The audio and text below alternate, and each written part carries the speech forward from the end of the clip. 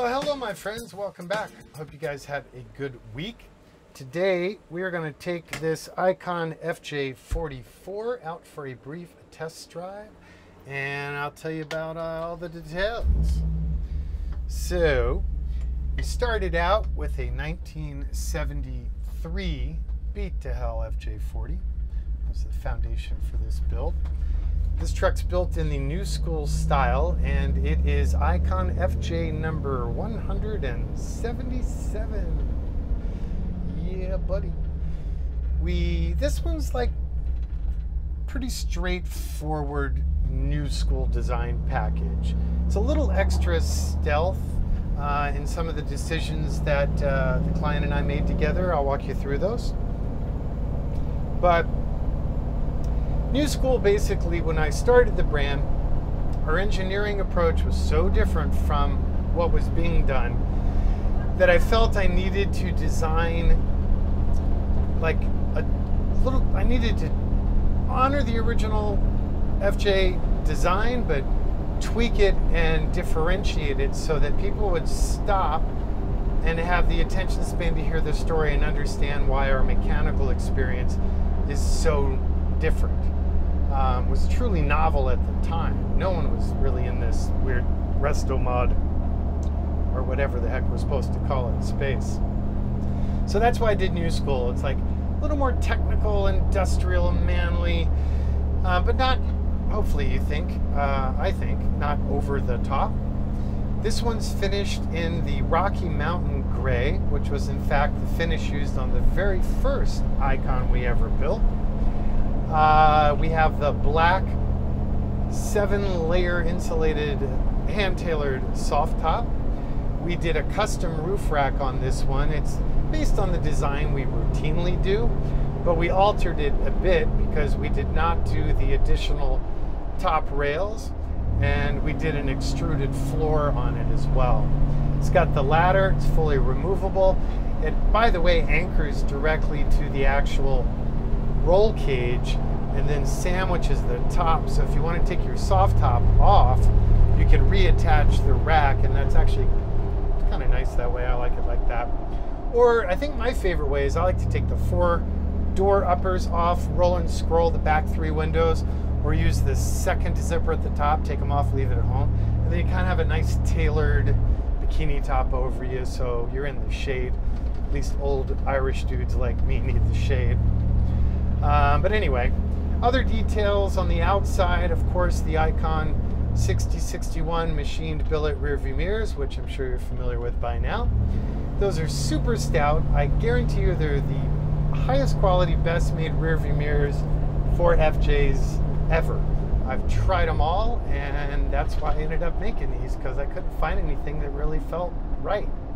So we make those, by the way, with alternate mounts to fit all generation FJ40s and 45s, as well as a mount that fits FJ60 and 62s, BJs and HJs as well, my Canadian and international friends. Don't you worry now. We also have the Icon front bumper with the integrated aux LED lights. This client did not want a winch, so there is no winch up there. The normally dual pivot rear bumper has been changed at the client's request. Since we did the 2-piece rear tailgate instead of our 1-piece drop down, it makes it easier, more convenient to get inside if you don't need that jerry can carrier. So this way, you unzip, disconnect the snaps for the rear window. When you open that door, we added a amp research step there. Comes down, pony up, get inside, seal everything up, party on. We also did our 4 lit amp research steps on the principal 4 doors. And the aux LED is also in the rear on this one, and that comes on automatically when you put it in reverse, or there's a toggle under dash where you can light it up when you see fit.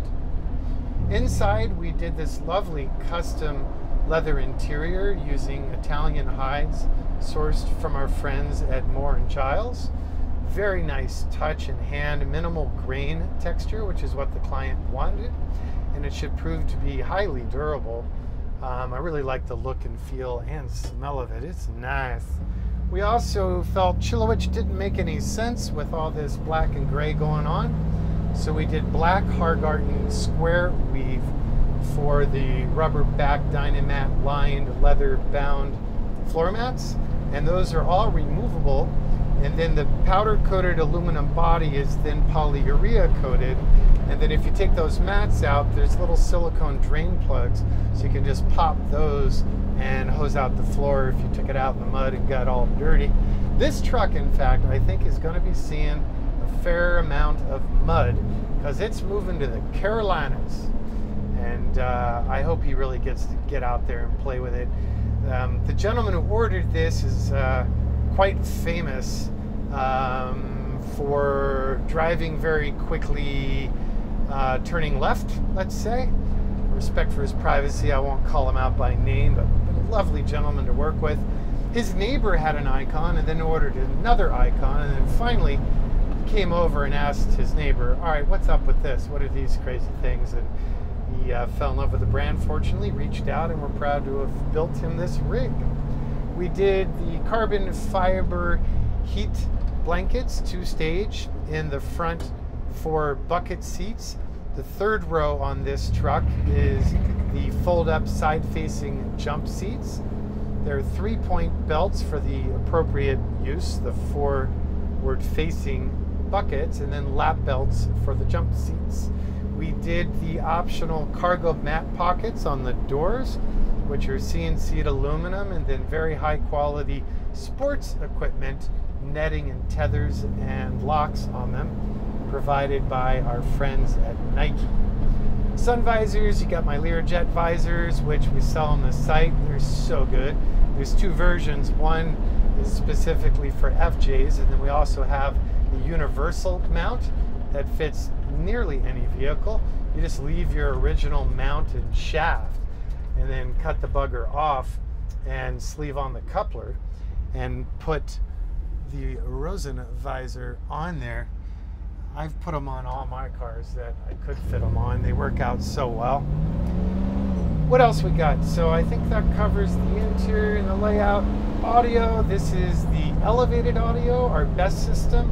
So amplified and with bass, it's the AVIC Pioneer head unit, which has the tetherless CarPlay, Bluetooth navigation, HD, FM, AM, CD, yada, yada, yada, yada. We set this one up also with the reverse camera and the focal speakers with separates all the way around. The bass is hiding underneath my seat in a spot that otherwise would have been useless. But then underneath the other 3 seats, we made cool little cubby spaces that'll fit a good sized backpack so you can haul even more gear with you. I think that comes in handy, especially when you order the 2-piece tailgate instead of the 1-piece drop down, because the 1-piece has an internal locking storage compartment. The 2-piece does not. But again, it's better for ingress egress use in the rear. So pick your battles, my friend. Pick your battles. Mechanically, we are running the LS3 6.2 aluminum fuel injected General Motors V8. We run our own Fiat that's comprised of mostly Chevy truck application components, other than the remote reservoir for the power steering pump, which we add because it controls it's healthier for the power steering pump because we give it added responsibility because it now is integrated into the assist system for the Icon Sport brakes made by our buddies for us at Brembo.